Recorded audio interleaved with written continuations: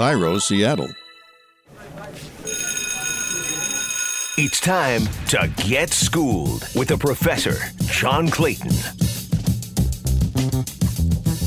Welcome to Schooled with the Professor. Pleased to be joined by Warren Moon, who we saw at the Hall of Fame. He was at the Hall of Fame in Canton, Ohio, of course, with Ken Easley going in, which was, I think, such a pleasure. And let's kind of look back at that. Ken Easley, where did you kind of put him in the hierarchy of defensive players during his 7 years?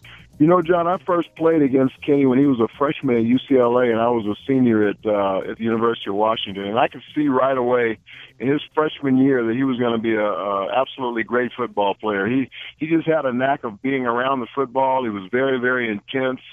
He was very physical and very confident for a freshman football player. And I think he went on to make at least a freshman All-American team, if not an All-American team. And we all know about the rest of his career after that. So I saw early on that he was going to be a great football player. It's unfortunate his career was cut a little bit short because of some of the illnesses that he had.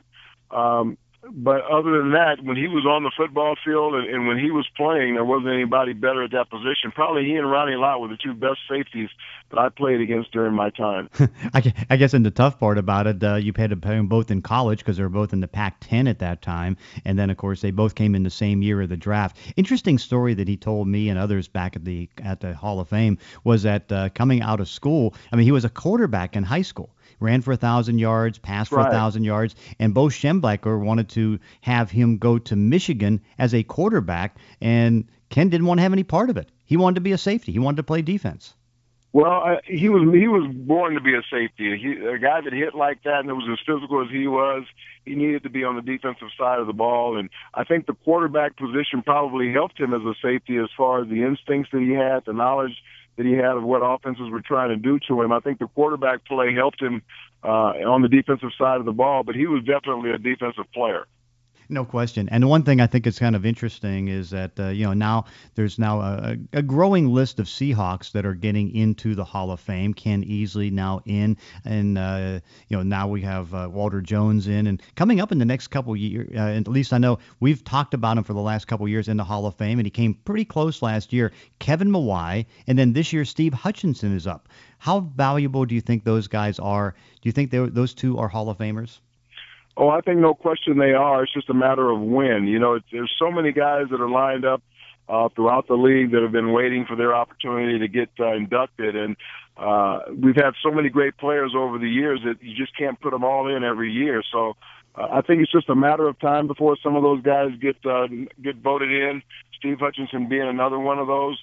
But there's no question they are Hall of Fame worthy. Yeah, no doubt. I know. Then that's the thing that I know as being a voter since 1988, that each year we have a list of 15, and the way it's going now is we have to say no at least that year to 10, with the idea is like, okay, let's see if we can get them in the next year. But this year coming up is going to be interesting because now you got Ray Lewis, you got Brian Urlacher, Randy Moss is going to be up there. There's going to be a pretty good battle for some of those Hall of Fame spots. Yeah, there really is. You still have T.O. sitting out there. You got to wonder what the voters are thinking about him. I think this is his third go-round. Yep. And like you said, Brian Urlacher and Ray Lewis, you put two linebackers in there at the same time on the first ballot. So there's going to be a lot of big decisions for the selectors, as it always is, because you have so many great players in this league. Define what it's like for you and others to go back to Canton each year for the Hall of Fame. It's one of the best weekends of the year for me because I was such a football fan growing up. It wasn't just that I was a football player. A lot of those guys I rooted for as a young kid. I idolized.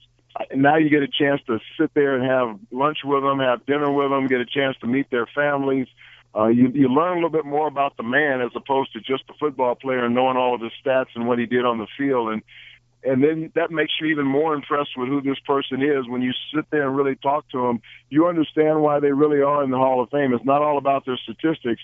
It's about who they are as a person. And that comes out each and every time I get a chance to meet one of these guys and get a chance to know them a little bit better from the time before.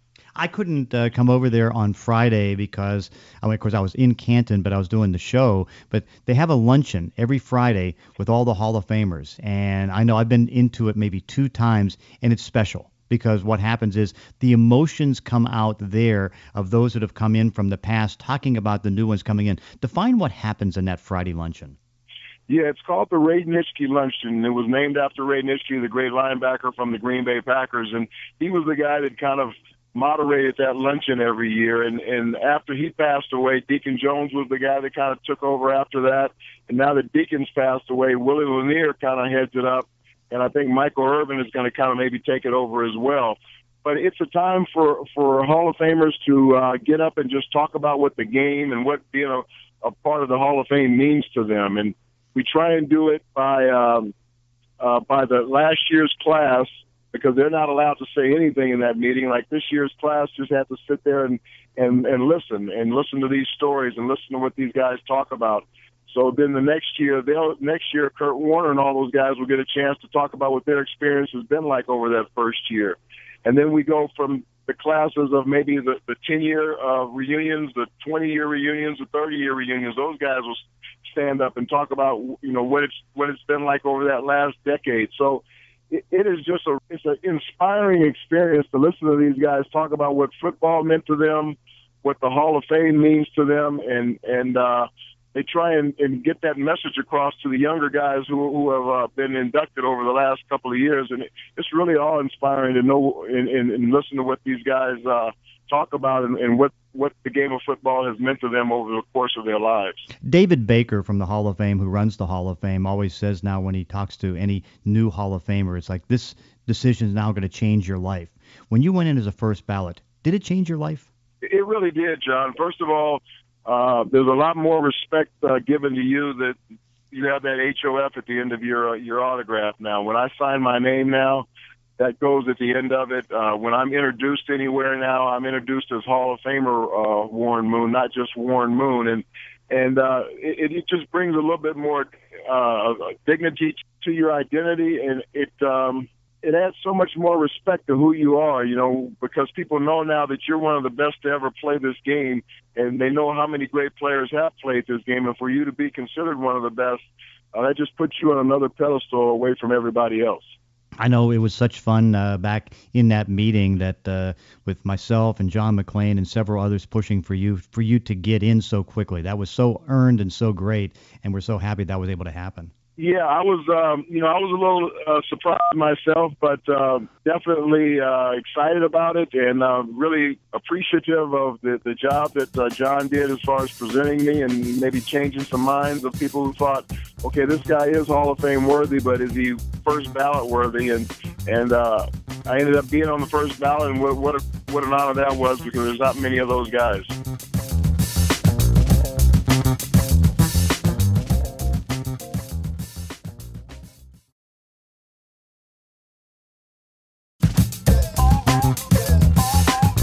All right, let's talk some current football right now. What are you seeing from Russell Wilson? Now, again, you had this at the end of your career, a high ankle sprain that lingered through the season. He added to it having a MCL sprain. He's taken a different approach as far as his training. What do you see from how Russell Wilson ended the season last year to what you see on the field now?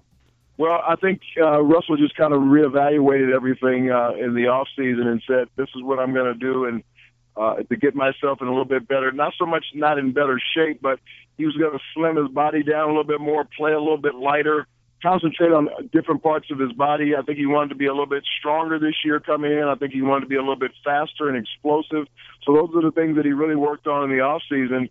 And you can tell by watching him in practice, he is a little bit more explosive. He's a little quicker than he was last year. And he came into the season last year in really good shape, but when he got hurt, it didn't allow him to keep his conditioning up as much as he wanted to, and he probably put on a little bit more weight as the season went along, which didn't make him as quick and explosive and elusive as he wanted to be. So he's come into this season that way. Hopefully he stays healthy, because we've seen when Russell is explosive, he's a very, very different football player, and he's a very hard guy to corral once he's outside of the pocket. I see him in practice making a lot of throws outside of the pocket that he wasn't able to make last year because of the knee and the ankle injury. So he's a different player, but a lot of it has to do with staying healthy. If he can stay healthy, I look at him to have a huge season this year. Like, how do you? Because I know that there's going to be an emphasis to run the football more. And last year they only had about 403 rushes, and of course his rushing numbers and even attempts were down naturally because of the injury.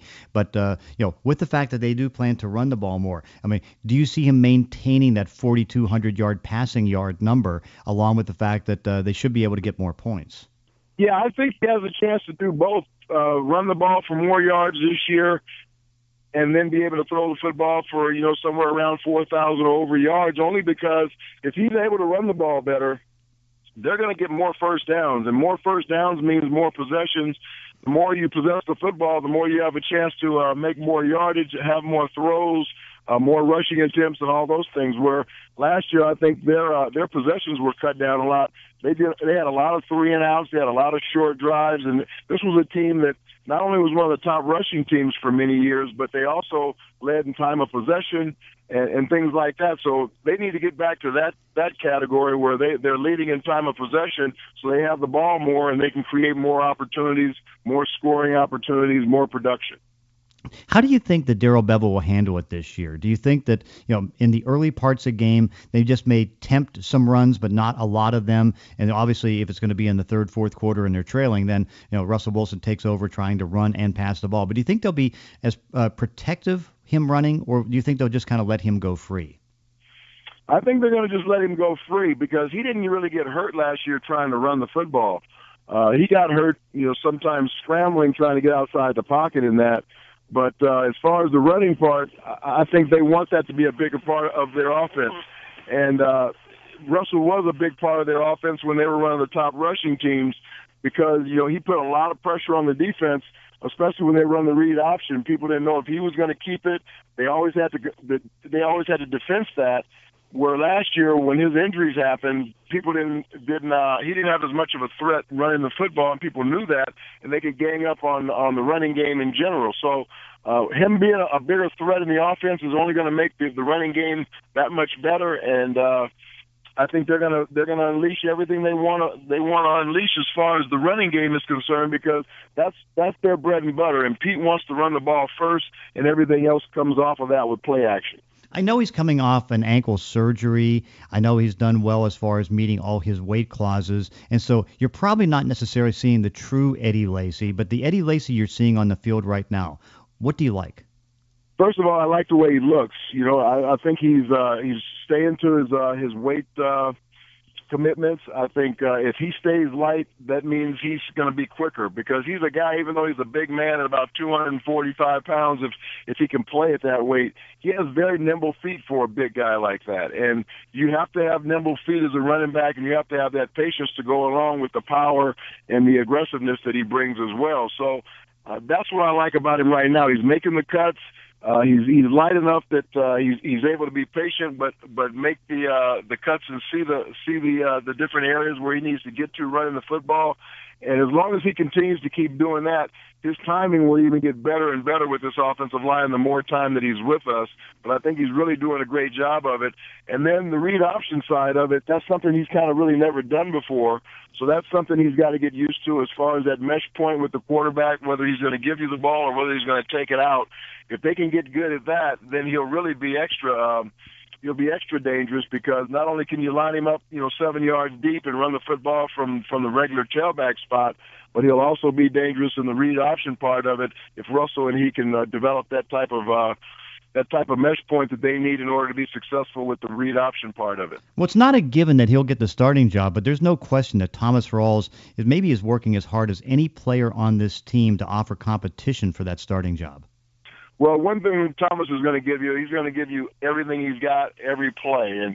And I think Thomas, he feels that he had an opportunity to get away last year because it could have been his job to keep if he would have stayed healthy. Because whenever Thomas has been healthy, he's played pretty well. But he had nagging injuries last year that kept him off the field a lot. I think that's one of the reasons why the Seahawks felt like they had to go out and get another running back in Eddie Lacy. But Thomas is going to compete for that job. We've seen that he can be a starting running back in this league by the way he played a couple of years ago.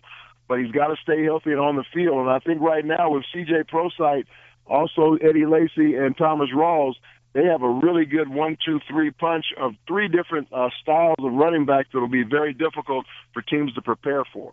I know I spent a good amount of time this week talking to Jimmy Graham, and he went into great detail of the struggle he had trying to come back from that patellar tendon injury, how hard he worked pretty much almost every day in the off season, and how it was a struggle just to go from week to week. And to come out of it with a Pro Bowl season like that, almost 1,000 yards receiving, it's a real testament to how good Jimmy Graham is.